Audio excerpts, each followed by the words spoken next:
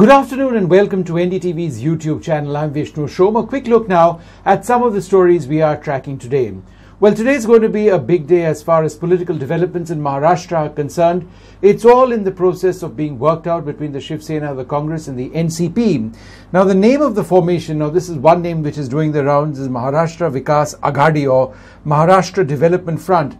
Now, when I asked a Congress leader yesterday from Maharashtra whether this was indeed the name of the formation, he said wait and watch. So whether it is the name or not, this is certainly the name which is doing the rounds.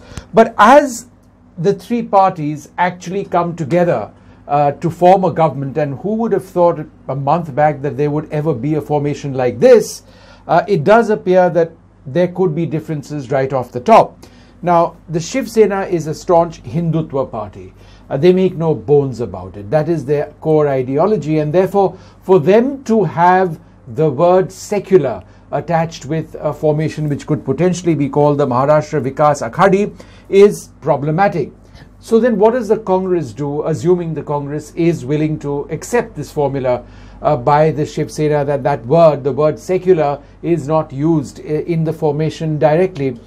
Well, perhaps the Congress party would argue, to ensure that there is a process of government formation, that they retain their core beliefs, of which secularism is a principle, but they aren't too overt about mentioning it. Now, this was one of the suggestions which was indirectly suggested to NDTV on our program Left, Right and Center last night. But whether or not this becomes a stumbling block or not, we don't know. The other big issue is the issue of chief ministership. There is no doubt that it's going to be Uddhav Thackeray as chief minister, assuming the formation does get its act together, which it appears to have been doing. It appears to have figured out its common minimum program as well. But will it be Uddhav Thackeray for a period of 5 years? Certainly that's what the Shiv Sena would want. Or would it be 2.5 years, after which there would be an NCP chief minister who takes over? What's also interesting is in terms of the performance of these three parties in the Maharashtra election, the assembly elections, they've all done more or less the same. I mean, they're certainly all in the same ballpark, which is why they are, political analysts would say, they would consider themselves to be equal to the other partners. And that's important. Yes, there are differences in numbers, but ballpark, they've all done in the same league, as it were. The Shiv Sena is holding meetings with the Congress today. So if there was a slowdown in that process as far as the Shiv Sena and the Congress's meeting were concerned earlier on, that's more or less been resolved. That is taking place today. Sharad Pawar also flew back from Mumbai to Delhi last evening. Uddhav Thackeray and Aditya Thackeray, his son, have met the NCP chief. NDTV has also learned that the common agenda of the new alliance will stress on farmers and jobs and the Shiv Sena's subsidized food plan. Now, this works well according to what the Congress, which has always spoken about farmer distress, and particularly the NCP, which has also spoken about farmer distress have spoken about, have referred to.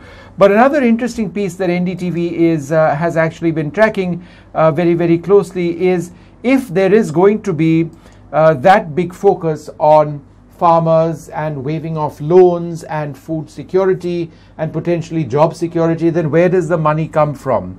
And sources have indicated that the bullet train project, which is a colossally expensive project, something which the Prime Minister was personally very interested in getting into, of a bullet train developed with Japanese financial assistance between Ahmedabad and Mumbai, then that could actually be on a slowdown. Now, why would that be on a slowdown? Because the Maharashtra government also has a certain vested interest, at least earlier it did.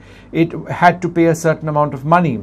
Now, if the Maharashtra government, which would be approximately 5,000 crores of the total of 1.08 lakh crores, so that 5,000 crores might in fact go towards the common minimum agenda, which focuses a great deal on food security. So there you have it, the interesting developments, and I think it's just a matter of time before a signed list of MLAs is sent across to the governor and president's rule is revoked in the state.